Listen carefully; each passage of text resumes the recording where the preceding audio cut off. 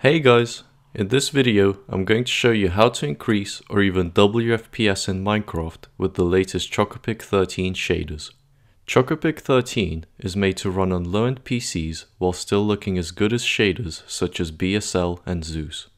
If you have any questions, let me know in the comments below and enjoy. Okay, so the first step will be to load up Chocapic 13 V9.1 shaders and open up a world.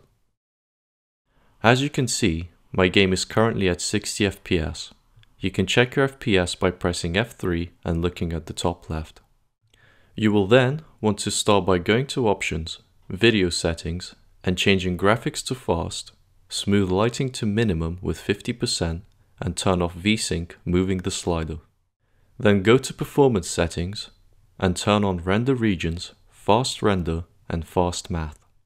Go back, go to Detail Settings, and set Trees to Fast and turn Clouds off.